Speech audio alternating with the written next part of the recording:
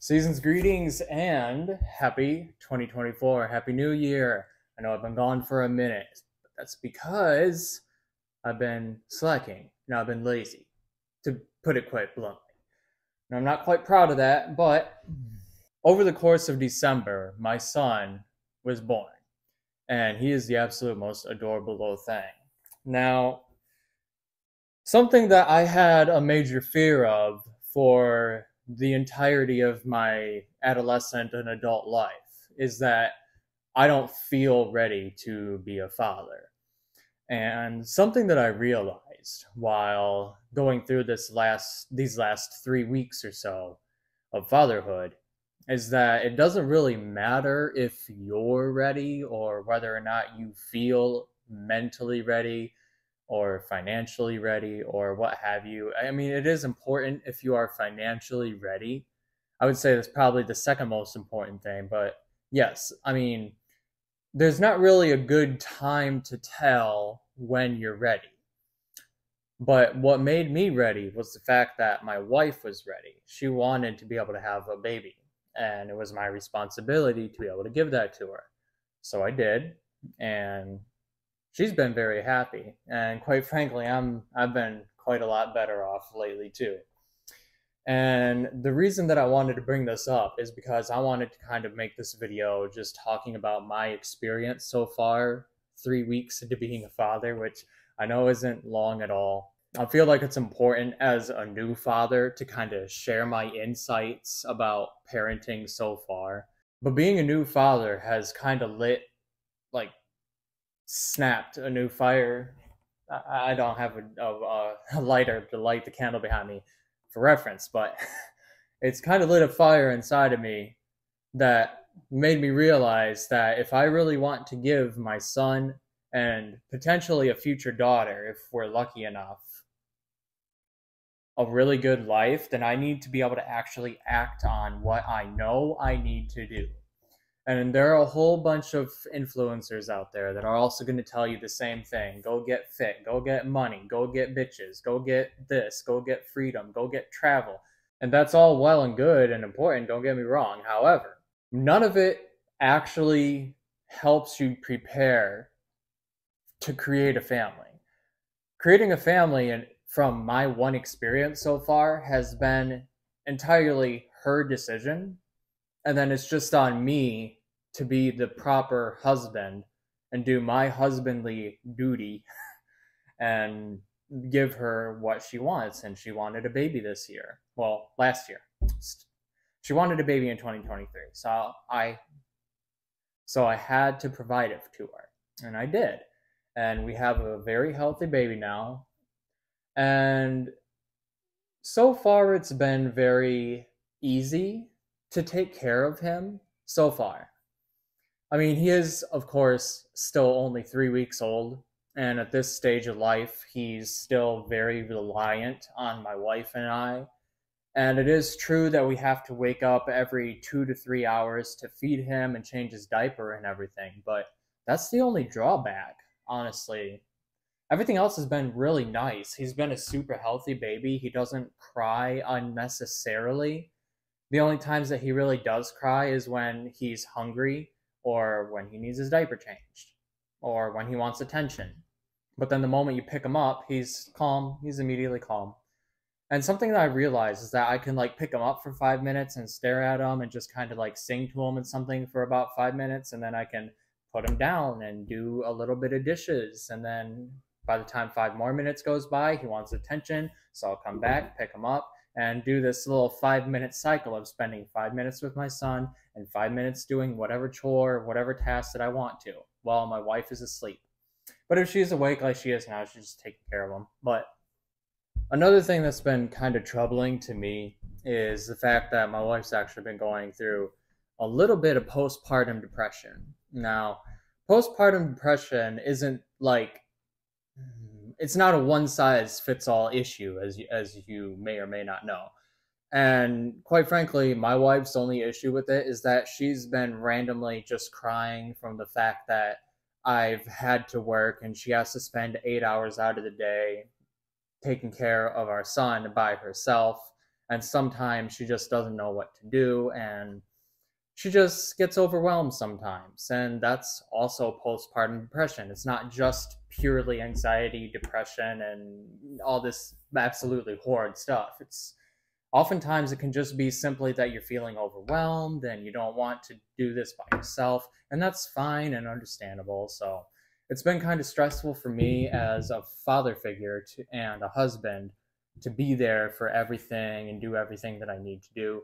However, I've stepped into the ring, I put my hat into the Thunderdome, and I have stepped up to the plate and accepted the challenge of fatherhood, and it's been going very well. So if you're someone out there that has a wife and she's been wanting a kid, but you haven't been giving her a kid because you're not ready or you don't know if you're ready, my advice to you is that when she's genuinely ready to have a kid, you're ready to have a kid. It doesn't really matter where your finances are, as long as you have good insurance, of course. It doesn't really matter where your mentality is. And if you're truly not mentally ready to be a father yet, she's probably going to notice that. Something that I've noticed about this fatherhood trial, this little fatherhood journey that I've been on so far, is that I notice that when what she expects out of me as a husband is also what she expects out of me as a father.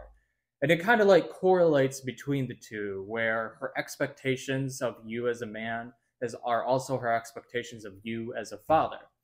And like biologically in their mind, when they're judging you and testing you, and when women are driving you into a corner and pushing your buttons and seeing how you react and seeing how you handle situations, how you make decisions, how you present yourself to others, to herself, to her family, to your family. All of those are kind of like subconscious indicators to her on whether or not you are good father material as well. Because almost every woman out there always wants to have a kid. Now, obviously, there's exceptions to this, but 9 times out of 10, a woman is going to want to be a mother one day down the road. Just whenever she is ready, whenever she feels she is ready. So in the time that you two are spending together, you should also just obviously be working on your mental health and your physical health and your hormonal health and just your health in general, holistic health. Because it's not really about you at that point. It's about the fact that you have a family now. When you do decide to give her the kid, it's not about you anymore. You're not doing this just for yourself. You're not doing it for the validation of others. You're doing it for the better health of your family. I know that this doesn't really make sense to people that don't have kids yet, but honestly, when the time comes, you really do just kind of step up to the plate naturally. In my opinion, this is going to kind of be a spicy take, but I see a lot of broken families that get made because the man wasn't actually mentally ready to be a father and he wasn't getting himself ready. But the woman wants to have a baby in hopes of fixing the relationship. Now, that's obviously not the way that things go. You both have to be very healthy for you to be able to raise a very healthy, good kid. People can be so desperate to save a relationship that they're willing to have a kid out of wedlock, out of commitment, just to try and save a relationship that's not going to be saved.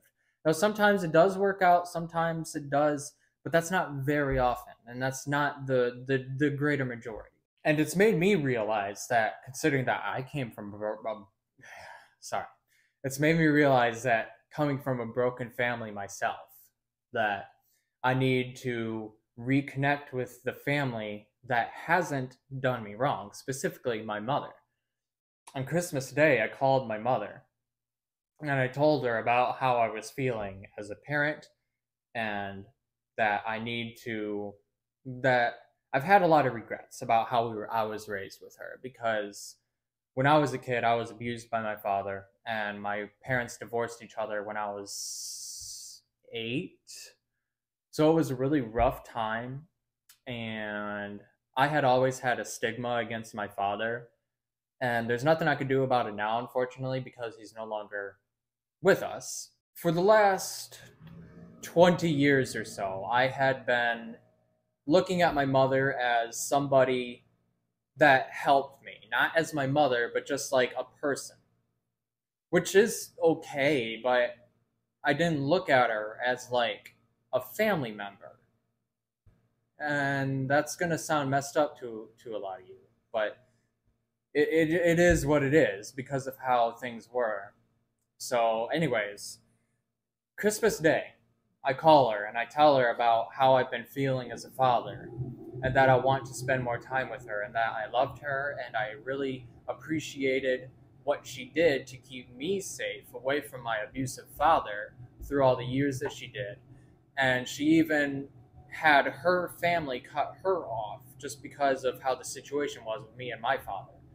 So she went through a whole lot to keep me safe so that way I could have the chance to be where I am today. So I called her and I thanked her and I was so appreciative. And she was crying and I was crying and it was a beautiful 30-minute phone call.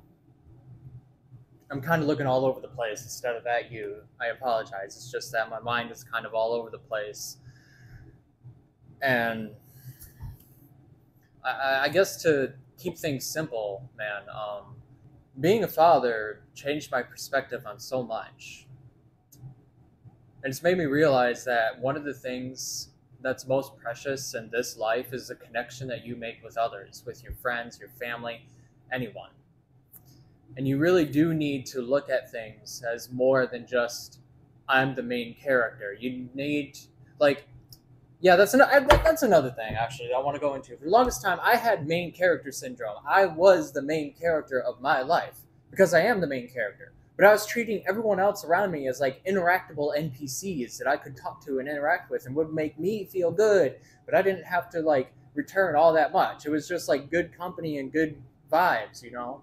But this also has changed my perspective on the fact that like this is a whole individual. My wife is the only other person that I haven't treated as like a means to an end. God, I sound like a fucking asshole. Whew, boy. Okay, I am absolutely revealing all of my dirty colors today, aren't I?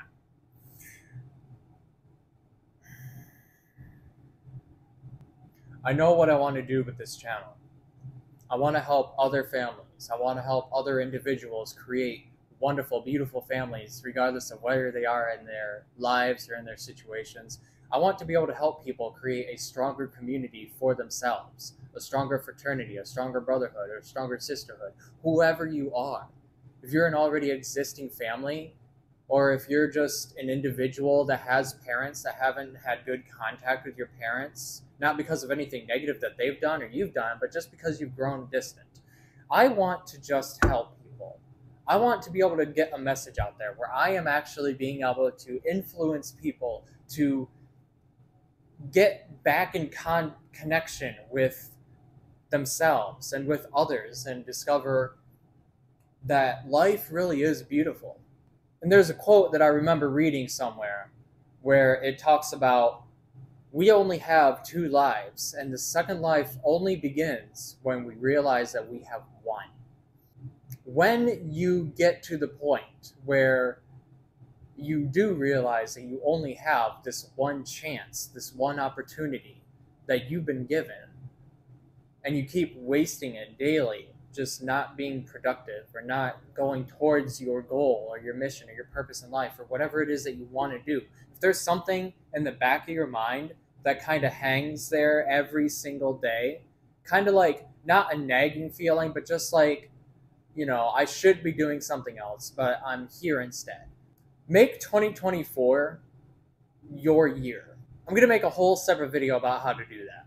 I'm going to make a whole flow chart about what you need to do and what needs to happen. But make 2024 your year to be ready to be a parent, whether you're a father or a mother.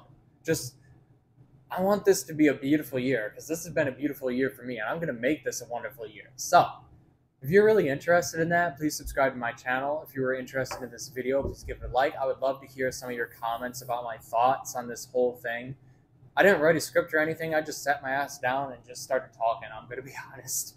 So I know this thing has been all over the place, and I hope it hasn't been like overwhelming or terrible to listen to. But I'm just gonna be experimenting with some stuff over the next couple of weeks and see how it flows from there. So yeah, leave a comment below. Let me know how you feel, and I'll see you around, man. Take care.